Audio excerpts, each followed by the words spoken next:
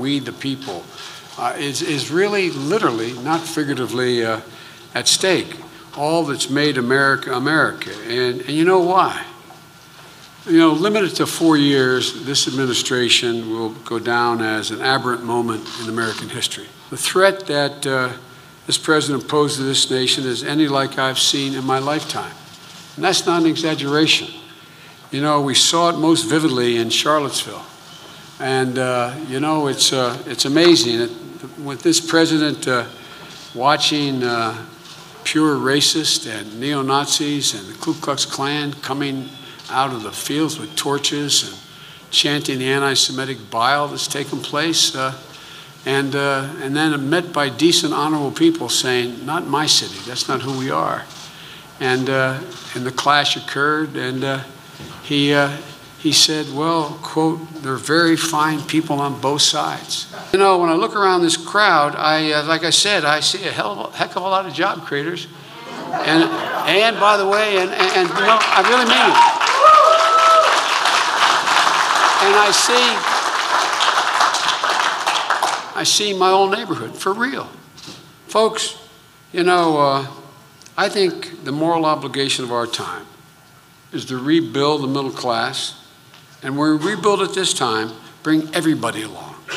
Everybody along, regardless of their race, their gender, their ethnicity, their religion, who they love, where they live. Not a joke. It's time. Today I served alongside him, but never more than the day we passed the Affordable Care Act. Let me tell you why. Because it was a gigantic leap forward in this country. A historic progress we made, extending health insurance to 22 million Americans. Now, you all busted your neck in negotiating for yourselves decent health insurance by and large because you fought so hard for it and you're organized. But 22 million people out there are covered by health insurance that they never had before. And folks,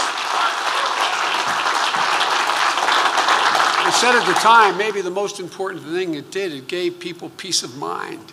And then let me just stop by saying everybody knows who Donald Trump is, okay? It's no joke. Even his supporters know who he is. It's not a joke. Everybody knows who he is and what he is. But ladies and gentlemen, it's important we let them know who we are. Who we are. And folks, I choose hope over fear. I choose unity over division.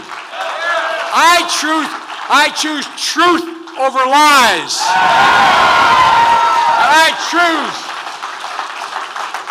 And I choose science over fiction. Well, folks, time we pick up our heads. Remember who in Lord's name we are. This is the United States of America. There's not a thing we cannot do. Nothing. So let's go, man. Get up. Time to get up.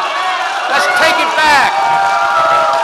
God bless you all, and may God protect our troops. Thank you, thank you, thank you.